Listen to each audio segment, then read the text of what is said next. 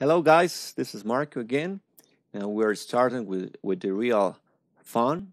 We're learning a technique to compress the kick drum, which is going to be very useful for many styles and situations. Well, the very first thing we have to do is to do the initial setup. So here I have a virtual compressor. It's an emulation from Studio VCA.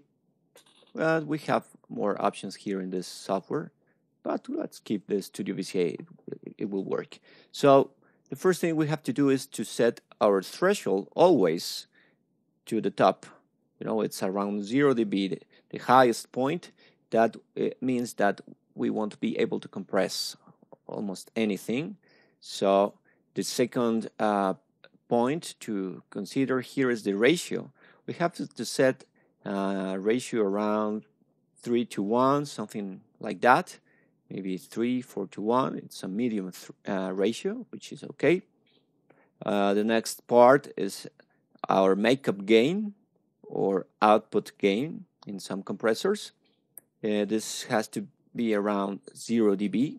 So this is initial setup. Actually, this works almost for any kind of compression, for any instrument. But we are dealing with our kick drum.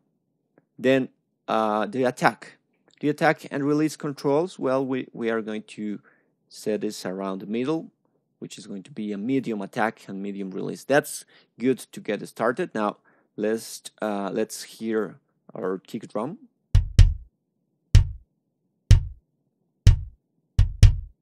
All right, then we have our kick drum, and the next thing we have to do is to start lowering our ratio to start our compression.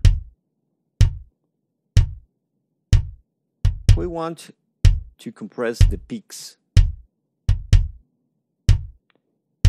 and I'm going to turn my compressor on. There we go. Here we have more compression, because we have more gain reduction. This is the gain reduction meter, and we are reducing around 5-6 dBs. Here we are not reducing anything, and here we have so much more compression. That's a lot of compression, actually. Okay, so we want a moderate compression to look for the peaks. I think that's pretty good. Sometimes I don't know, maybe 3-4 dBs of gain reduction is a good starting point. So, well, let's keep it. The next point is to do, we have to set our attack and release. Now, let's hear the attack effect. A fast attack, okay, and a slow one. So we have the sound has more attack here and less attack here.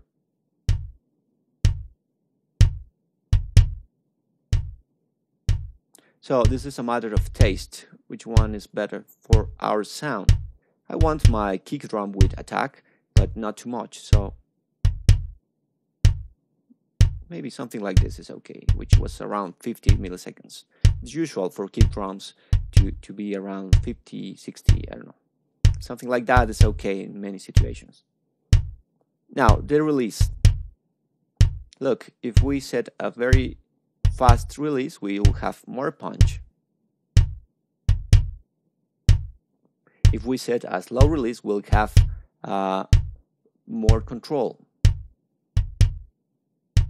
More controlled sound. More punch, less control, a duller sound. So it's a matter of taste. I want a punchier sound, but with control, of course. Maybe something like this. And finally, we have to adjust the makeup gain. Here, the rule of thumb is that if I'm reducing around 2 or 3 dBs, I have to make up 2 or 3 dBs. And now we can compare with our bypass, without compression, and with compression. Let's hear without compression.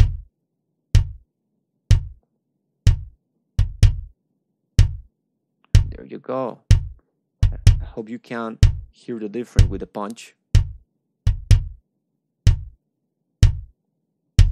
It has more solid sound. Okay. There you go. And our compressor is working. Our compressor is working here only with the peaks, which is what we usually want for a kick drum. Remember, this can change if I have a different kick drum sound, a different drummer, or a different microphone position. So we cannot say that this is a universal technique for every kick drum in the world. No, this is the basics, but you have to do it by yourself, experimenting. And finally, you can make adjustments. You freely can do that. I mean, you can compress a little bit more, maybe adjust the attack, the release, and do it a couple of times until you polish your sound. But this is pretty much the basics and the foundations for a good compressor setting. Okay? Bye-bye.